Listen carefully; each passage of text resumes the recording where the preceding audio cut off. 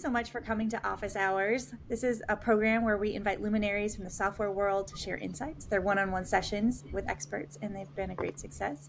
I'm Lauren Demuse, partner and COO at Theory Ventures, and I'm delighted to introduce our discussion today. We'll chat in the fireside format for about 40 minutes, and please feel free to ask questions in the chat box, and we'll see if we can intersperse them. To begin, Tom is general partner at Theory Ventures, our $235 million fund focused on companies leveraging technical discontinuities into go-to-market advantages. And prior to founding Theory, Tom spent 14 years at Redpoint as a general partner, where he made investments in companies like Looker, Colin knows something about, Customer, and Monte Carlo. Speaking of Colin, we're joined by Colin Zima, co-founder and CEO of Omni Analytics, no stranger to intelligence and data analysis. He's worked on search quality at Google, founded a dynamic pricing company for the restaurant industry, then ran data at Hotel Tonight before becoming chief analytics officer at Looker through its acquisition by Google. Colin's advised many of the world's largest companies on their BI strategy, and so we'll have the chance to dive into this today. I'll hand it over to Tom. Thank you. Thanks, Lauren. Colin, great to have you on the show. Thanks for coming. Yeah, thanks for having me. Happy 2-year birthday to Omni. We'll take it. Yeah. Maybe we can start Chief Analytics Officer, unusual title. And Yep. You were in this a different role than most, I think, at Looker. And it gave you a lens into the landscape of BI. Maybe we can start there. What was it like? What did it mean to be CAO? What did you see? And how did that lead you to start Omni? Yeah, I think one of the interesting things, and you see this conversation actually a lot on the internet about like, where do data people land when they want to move into the C-suite? And there's like the idea of the chief data officer is out there, but that takes like almost a very IT spin. When I started talking to Looker, so at Hotel Tonight, Jamie, one of my co-founders at Omni, and we were customer number 4 of Looker. And so we were maybe like the first 2 power users of the product that didn't work there, where I was actually just living in the product every single day. And I think over about a year and a half, we had slowly built a lot of conviction that the product was super interesting and that we wanted to spend more time on the Looker side than maybe even on the Hotel Tonight side of the house. And as I was building a relationship with Looker, I just said, hey, I think I can do a lot of different things for you and just add value. But I understand where the company is going from the customer perspective. And so I think I could probably bring that in and help talk to customers and help do everything here. And Frank was kind enough to say, we can find space for you. I think that you can be effective. And so the title was almost like an afterthought in just get this person into the company and have him do things. And that was actually my role for 8 years, was like gap filler, like super customer person that almost like the other side, the customer, our customers could trust to have a real conversation about what they were doing. And so I was just a super user the whole time I was at Looker. I got to use the product a lot. I eventually took over the product team for a while and was able to apply the customer insights to doing product stuff. I was doing customer success, which again is just communicating what customers are doing. Yeah. So I think the simple way to describe it was almost like super customer, but it was a really nice actual feed into being the CEO, because now at Omni, I'm in a very similar role where it's like a little bit of product, a little bit of customer, but like you're not truly responsible for any of it. And it just provided this really nice view to get to talk to data people about what they were doing every single day. Yeah, I remember you were the voice of the customer, right? I remember you building that customer success dashboard with all the different activity metrics to create the score of who was active and who was not. And you would bring back all of these stories from the field that really informed the product strategy. It was awesome. And so maybe we can use that as a jumping off point to talk about the history of BI, right? I think the way I think about it is like you had that first wave, Cognos, MicroStrategies, Business Objects, Hyperion, and then you had Tableau that maybe my mental model is separated the visualization from the database and the cube. And then cloud databases, cloud data warehouses came out, Looker came in with the modeling layer built on top. And now there's Omni. Like, is that the way that you think about how BI has evolved, or do you see it differently? It's actually a really funny one, because at Looker, we talked about the 3 waves all the time, and those were our 3 waves. It was like Cognos, Business Objects, MicroStrategy, a throwback to Tableau and like more desktop-focused tools. And then Looker was like the cloud version of it. And it's funny because as I've stepped outside Looker and just seen more companies, like everyone has a 3-wave story where the waves are all slightly different. Like Gartner has one and ThoughtSpot has one. And sort of everyone talks about the evolution. So I think my view has actually shifted a little bit over time, which is kind of early BI, the database and the BI tool were very closely coupled, but they sat central in an organization. The BI tool and the database were big and monolithic, but they were monolithic across all users. And Tableau and a lot of the desktop tools became like a single user empowerment tool where a user could bring a data set and do the things that they wanted to do with it.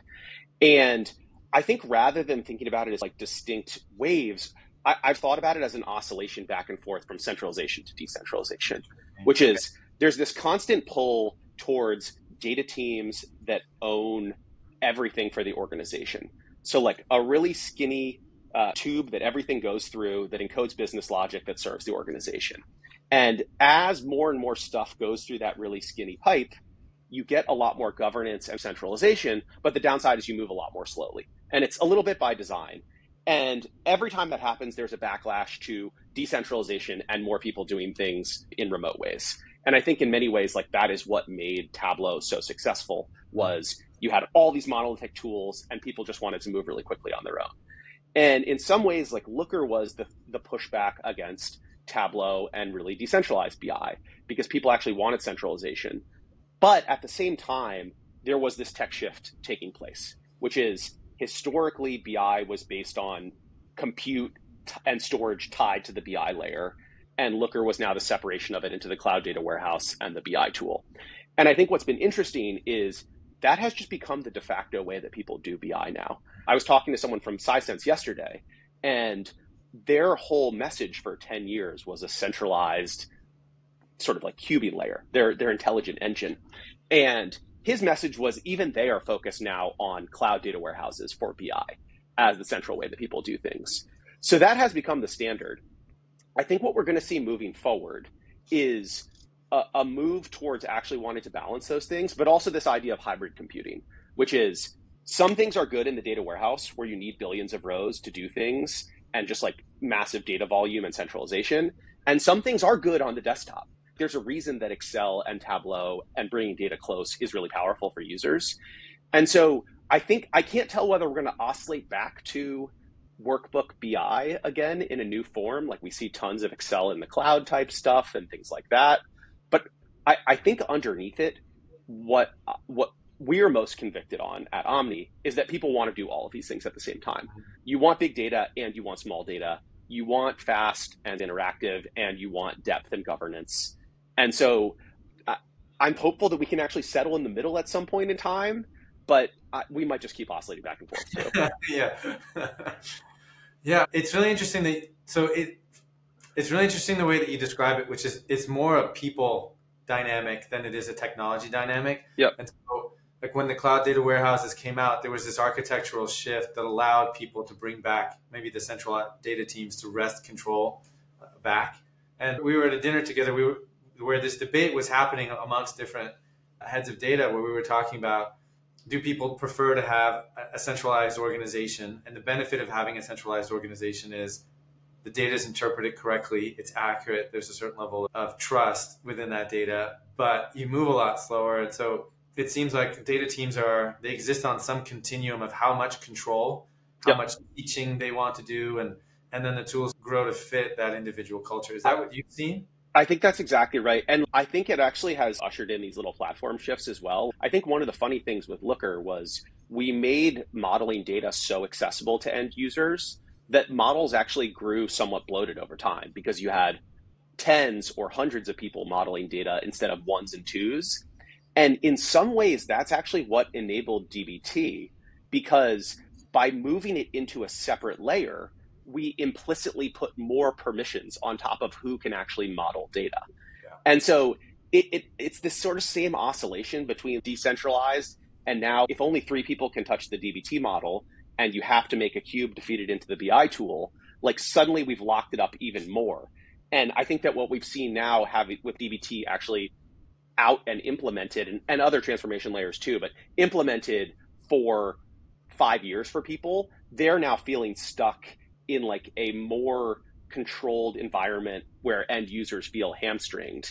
And so again, I think what the idealized version of the world is actually business logic that can flow between these layers. Like transformation that's happening down here that actually is understood up at the top layer, as opposed to transformation that's happening at the bottom, that's just a black box, and then you sit another black box on top of it.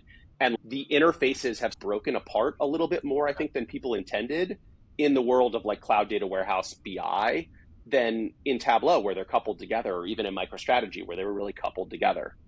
You have these two worlds. You have the data team that wants control and accuracy, and then you have the end users who really want to move fast. Yep. So there's this pendulum going between them where tools have different strengths. And ideally, you get to a place where there's some fusion of those two workflows that provides enough flexibility for the end user, but also gives enough governance. And there's like approval processes or controls that rationalize the metrics or the definitions across. I think that's exactly it. I think one of the views that I've really leaned into kind of more hard over time is like control is good, but if you think that you are controlling something and the end user doesn't want to be controlled, then you actually don't have the control anyway. They're just going to find a release valve and go somewhere else. Exactly. What we found is when we took permissions away from users in Looker, that didn't make them have a more permissioned experience. It kicked them out into another workflow where they worked around the entire product. And in some ways, I think that you need to embrace letting users have more space to do things. You need paths to turn that into control and to actually keep it loosely coupled to the things that you're doing. And so our big thesis is by letting end users make a more constrained mess in the analysis layer, we can actually couple it back to the model in a way that's much more interesting versus saying there's a hard wall right here and everything you do on the other side of the wall is your responsibility. Yeah. That creates like that firm disconnect. And I think what I've add is I think we haven't figured that out in the interface between transformation and the BI layer very well yet. Like that is still very black boxy in between, like in database transformation and the BI layer. Again, because JDBC is just a standard, like you make tables show up and then you do things in the BI layer.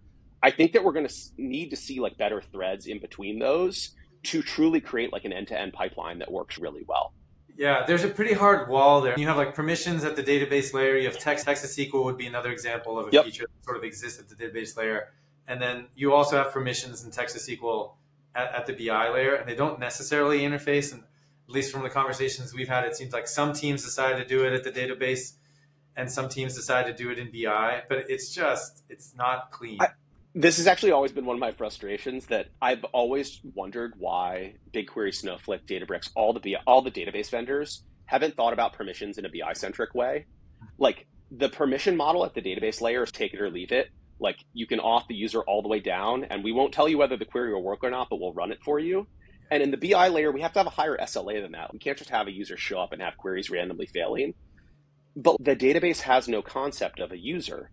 And I do think the more that those things can actually weave together, the more interesting like the full user experience can be. Because what the end user wants is like ETL, database transformation, BI to all feel like one tool. Yeah, exactly. The problem is like the APIs in between them require some like lowest common denominator, which is oftentimes like the table. And I think until we, like part of our goal is hopefully we can actually really make those things work well together. And it feels almost like a Gen 1 product in its integration, but the parts are all swappable and movable. Yeah, that makes sense. So there's two different parts where I hear you innovating, right? One is, what is the workflow around centralized versus decentralized metrics definition? Maybe we can kind of call it that.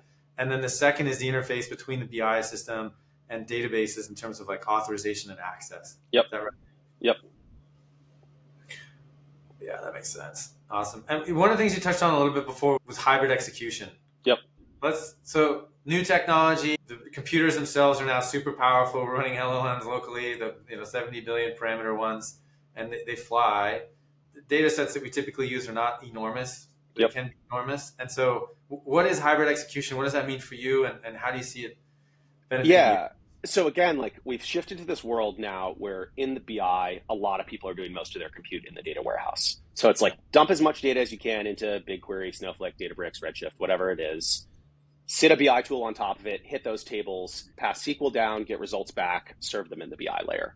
And I think what we saw building out those experiences is there's a certain class of queries now that are incredible, that have become opened up to users that were never opened up before. Like you can just go query 1 billion rows or 1 trillion rows, and you can actually do it interactively, which is just like mind-boggling from a BI perspective. The downside of that is that a lot of them have relatively non-interactive experiences compared to web apps that we're used to. Like when you go use, I'm trying to think of a good example, but when you get all the data back on your desktop in Excel, for example, and you hit enter on a formula, it just works instantaneously. There's almost no sense of compute, and it's because the data is sitting right there. And what was interesting is that in the BI layer, this tended to be a very black and white sort of decision of which mode that you were in. Like you either flipped on the database and you had infinite scale, but a little bit of latency, or you moved everything in memory and you suffered through like a 30-second upfront load, and then everything was interactive. And what seems like it's become opened up is now this idea that we can actually have both of these things at the same time. When I need to hit a billion rows in the warehouse in real time, I can drop down to the data warehouse. If I have a result set already, and I know I have that result set, I can just do compute in the browser. And so almost the responsibility now, it's unclear whether the database is going to solve this problem or the BI layer is going to have to solve this problem. And in some ways, we're trying to do both. But the idea is if I have a small data set and I know I'm going to query it many times, let's suck that thing into the browser. And if I don't, or I need to drill, let's go back to the database. And it's just magic to the end user. There's no knob. It's just optimized for the experience. Makes sense. It's again like decentralization, centralization. You're decentralizing where the compute is. It can be in the cloud or it can be on my local machine. Yes. The right experience. And if you have the right governance layer in between to make sure the data is intelligently cached, it's not out of date, a good time to live or whatever. And I'd add, you need to understand what the data actually means. Like the hard part is that you might be writing different SQL up here and down here for that same data table because you have different SQL engines potentially on top of both. But if you know that a date column is a date column here, and like you've got time zone solved and all of that kind of magic underneath, then whether I'm querying up here or down here doesn't matter to the user. I don't care. I just want the results back. And now it's almost on the application. And again, this is something that software applications need to do. What are we putting in local storage? And what are we actually going back to the database for? That's now becoming like a BI problem, is application architecture of where data lives. And the new tools are just incredible for stuff like this. So does that mean you have to get into the business of SQL translation and understanding different dialects, or does that live in the model layer? Like, where does that? At least our argument is, yes, you have to start understanding these things. And I think the answer is there could be tools that wrap all of these things magically and say, we will transpile the SQL for you. You just hand a SQL and we will go run it in the right place. Yeah. We are that tool for ourselves. And we just did it out of necessity. If you get a data table back and you want to flip it over to sort or you want to filter it, we just didn't want you to have to go back to the database for that. The question is like, how do we make it so that we can turn that knob up all the way? So when you load a certain virtualized view, we know it's small enough to lift it into the browser versus go back to the database. But again, I think this is where you just can't be precious about the actual SQL that's getting written. The dialect almost doesn't matter at some point. It's like the user experience design now, but from a data management perspective. Yeah, I agree. It's really interesting that you talk about, okay, now this layer needs to be responsible for basically the architecture, almost like not at a network layer, but like at a logical layer for where the data needs to live in order to deliver the best experience.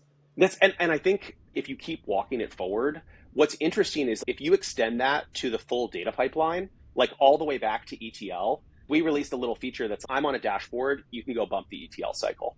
And we will suck things out of an API, we'll put it in a database. You may even need to transform it, and we've hand-waved over that now. You might then want to load it into the browser because you want to slice and dice it, or you just want to get a query result back. But again, like if you think about it all as one problem, it's an application architecture decision of how far back you're pushing transformation and data movement to optimize an end user experience. And I think the mistake that a lot of tools have made is trying to make the user make that decision. Like you build your application. And I think we're going to move to a world where the applications are just smart enough to do the transformation in the right level in the first place. So there's this meme, Ben Stansel talks about like the modern data stack is dead. I think one of the prevailing sentiments across data buyers, at least according to our research, is don't sell me another tool. And it sounds like this is part of that, the evolution of the ecosystem where we've had 1,000 flowers bloom and you really only want a handful in your bouquet. Yeah. And I think the kinder message might be like, if any given one of those problems you feel very strongly about, I think that you will be able to swap out those components, but probably the best version comes with a lot of those components out of the box. And Yeah. again, I think Microsoft has built an ecosystem that looks a lot like this, where it's like when you go into Azure, you get everything from end to end, and you're probably going to use the box of parts that they hand you, and that's why they've been so successful. But ultimately, you can swap out any given one of them. And fitting in a best of class thing in that stack is a little bit harder.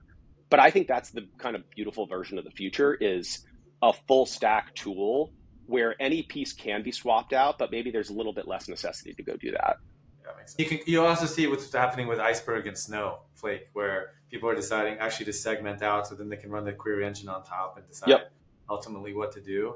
And it seems like, at least according to the last earnings transcript, it's really the bigger companies who are pushing for that, the more sophisticated companies, and they're looking for more specialized stacks. But you definitely want a sane set of defaults for most users. Yep. Yeah, awesome. Okay, so we talked a little bit about the future of BI. Clearly, there's this pendulum swinging back and forth. We want to enable both parallel work streams between a centralized data team and then the end user. We wouldn't be living in 2024 if we didn't talk about AI. What does AI mean in BI? These systems are non-deterministic. If you ask it 1 + 2 enough times, it'll tell you the wrong answer. Yeah, I'm forming like I'm getting my talk track slowly on the AI side of the house for us. But we have a two-part view for AI. Okay. So the first one is that I think the current most successful implementations of AI that people are actually using on a daily basis actually look a lot more like co-pilots than full applications. And so I think we've dropped in a couple of these into the application. So we have an Excel layer where people could just write formulas in actually Excel's dialect. And what's nice is we went to go copy Excel's dialect just so people wouldn't have to learn a new dialect. But it turns out that LLMs also speak Excel really well. And so we actually have a chatbot where you can say, parse out the domain from an email address, and it just magically writes like a mid, left, right split function and spits it out in Excel. And I think there will be these small co-pilots all over the application. So another one that we talked about is people want to filter data by time. And this is one that I've been hammering my team on recently. And they want to say in the last month or in the last 42 days or whatever. And you often are building a UI widget to control that. So there's a drop down and there's a set of things. Text is a great way to say, I want to start 3 weeks ago and go 2 days into the future and put that into a bot and have it turn into time. And I feel like those will be sprinkled all throughout applications as just alternative interfaces to small pieces of UI. So like viz builders and filter objects and formula builders and things like that. So I think those are going to become omnipresent in all the applications that we're using, almost just better search boxes all over the place.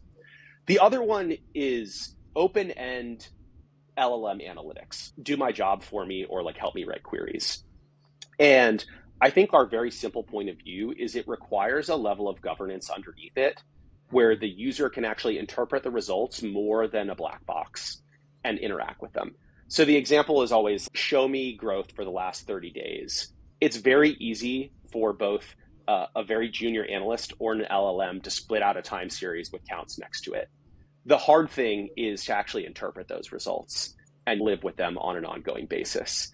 And I feel like the successful implementations of these in BI will have to merge with the idea of semantics in the data warehouse so that they can be governed and touched after they're presented back to the user. So our idealized workflow would be in a text box to get you started, but then when you need to refilter the result set, you can actually do that with UI and interpret the result set through UI. And so I think that's probably how these types of things will get deployed in a BI context. Yeah, I really like what you said, like the UI acceleration of the co-pilots. How do I navigate a more complex query, or I don't really want to learn the menus, so how do I configure a chart in order to, that's what we're doing with Copilot today when we code, right? That's what happens.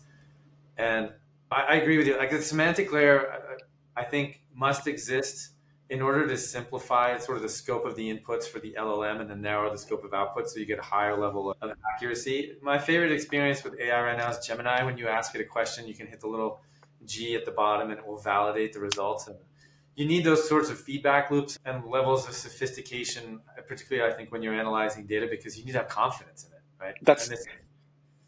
But like, and debuggability matters, but like in a way that's almost intrinsic. The example that I love to give, because we've been playing with these things a lot, is if you use time in the database. Like we wrote a 12-page blog post about how time is frustrating in the database. And the reason is because there's actually a lot of nuance to what even writing March 15th means. What time zone are you in? How are you transforming? Is it different user to user? And again, if you, an LLM can return a valid result set that will have dates on it and counts. But as soon as you actually start like introspecting those things and you need to pivot it by time, or you're actually trying to compare it year over year, like those time zone things start to matter.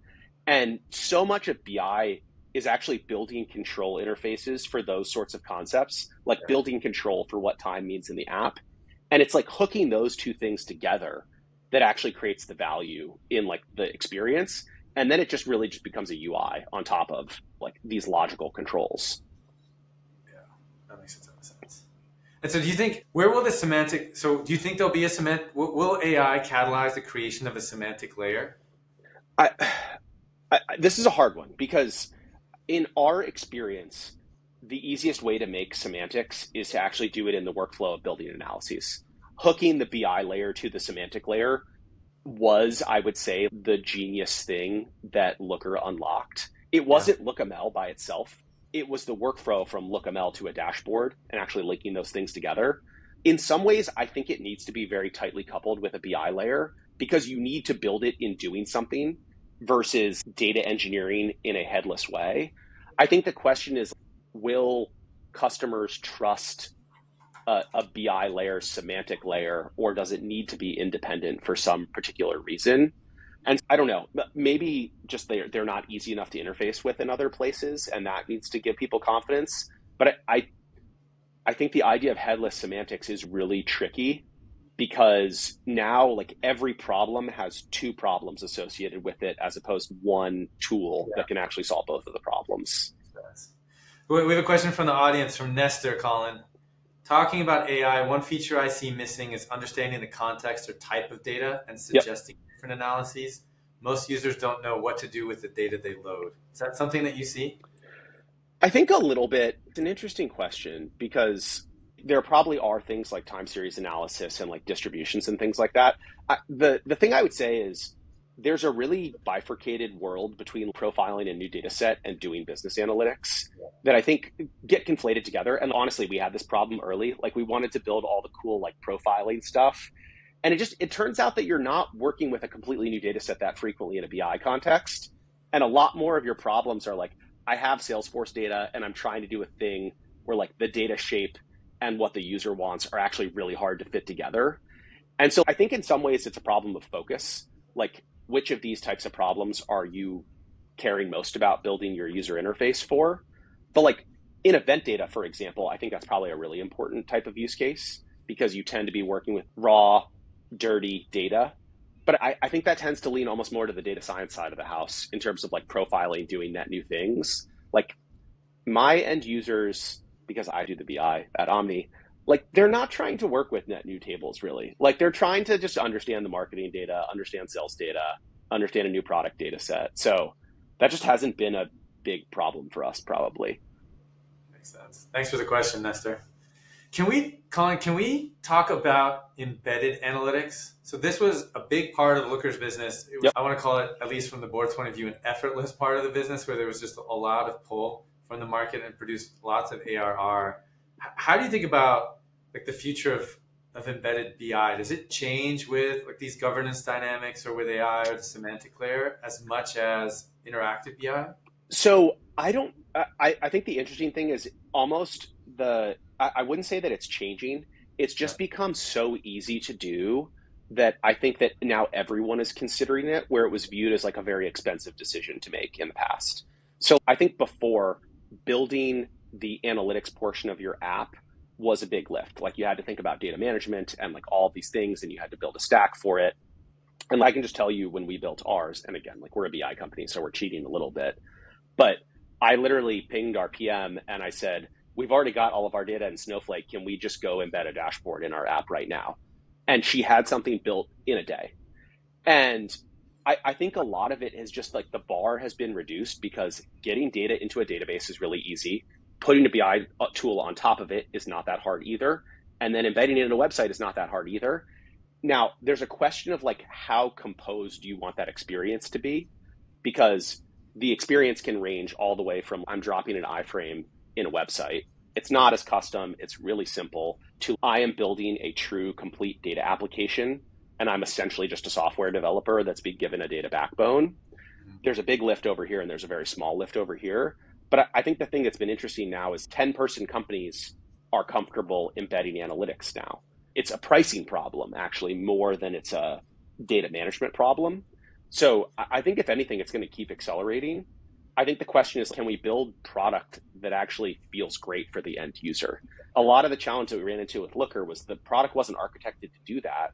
So all these things that we're talking about with hybrid execution and page loads and things like that, the product wasn't fully optimized for all of that stuff. It was really good from an API perspective, but like not very good from like a lightweight drop-in perspective. And so I think we have like a little bit of a shift in how we're trying to do it. But I think that there's almost no excuse for your customers not to have like all the data that they could want in the app. It takes a week to go drop that thing in now. Yeah, and it's also as an upsell, if you're a SaaS vendor, I think there's real value there. Yeah, and I always advise there's almost two versions of it. One is the upsell side. The other is the way that you show your value is by expressing it back with data. Like, we have a lot of customers that probably don't know how much time they're spending in the app, but when we embed it back and say, hey, you spent 40 hours this month in the product, it starts demonstrating the value more clearly, and it helps them demonstrate to their customers how much value they're producing. Like, a lot of your goal as a SaaS vendor is helping your buyer be successful and be a champion in their job. And data is like a very simple way to do that. Show people that they're getting value out of your product. Totally. I remember there's a man named George who was COO and at Salesforce and then COO at Twilio. And I remember meeting him, and this might have been 10 years ago. He said something that stuck with me ever since. He said, people buy software for a report. There's like some data output about the value that you've created that is the byproduct that ultimately is what they're buying. I go back to the consumer versions of this. Like, when you get the Spotify year-end review, like, part of it's cool and part of it is like, oh wow, I use this product a lot. Like, this product is a meaningful part of my life. And it's like such a low bar now for every single product to do that back to you. And so, yeah, I think it's going to just become commonplace for every single software developer to do it. Makes sense. What do you think, given all the advances that we're talking about with the dynamics around self-service and governance, AI, lowering the barrier to entry, embedded BI that we were just talking about, analytics, do you think there are more BI users in the future or fewer? Right? There's this question like, does AI automate a lot of the things? Yeah, I'm definitely not on the side of AI automating the things away. I think it's like more people are using BI in ways they don't realize is probably the most salient answer for me. I don't think the world's going to change from the people that are very compelled to do analysis and the people that are not very compelled to do analysis. Yeah. But reducing friction always drives more consumption. And so the question is like, how much of the friction can we actually pull out? And the friction comes in many forms. Pricing is a form of friction. So if the tools feel expensive, people aren't going to use it. But also user experience is a friction. All these things are a friction. Like, Google is still increasing in number of searches over time. And it's because they're reducing the friction that it requires to actually ask questions. And I think all of these are monotonically increasing forever type things. It's just, what is the slope going to look like? Yeah, that's right. How can we continue to reduce friction? All this, and this is what you were going back to, right? With the vertical integration or quasi-vertical integration of the stack, providing the best interface to the end user, reducing the latency. Yep. And we know from Google, right, 100 milliseconds of latency has a meaningful impact in an underlying. It's really funny. One of the first things that I was really compelled to do with Omni is we have a mode where when you click on fields, we'll actually just automatically run the query. We were terrified to do that at Looker because it's like, oh no, it could have costs in the data warehouse. I've become so intolerant to having to hit the run button now when it gets turned off. And it's a perfect one of those examples where like you reduce the latency a little bit and you almost can't go back to like another version of the world. And that's like a completely minor user experience. No, so I remember that there's that GIF where they introduce like 100 milliseconds or 500 milliseconds of latency, someone eating with a fork, and then the food moves around and the peas move and it's impossible. Yeah, that's awesome. Colin, I really want to thank you for this. I Of learned a course. lot. I think the three things I learned was that there is this pendulum between governance and self-serve, and hopefully the breadth of that pendulum swing is becoming narrower and narrower with things like Omni. The second is there's this dynamic with centralization and decentralization, hybrid execution at the edge, which allows super interactive user experience. And then the third, and I think the thing that we're both really excited about, is that as these experiences improve, the number of people who benefit and can access data in meaningful ways only increases. Yep. Well, thanks very much for joining us on Office Hours, Colin. Thrilled to be partners with you. And again, happy birthday to Omni. Thank you. Love working with you. So there's for another 10. Let's go for another 10. That's right. Thanks again. Thanks, everybody.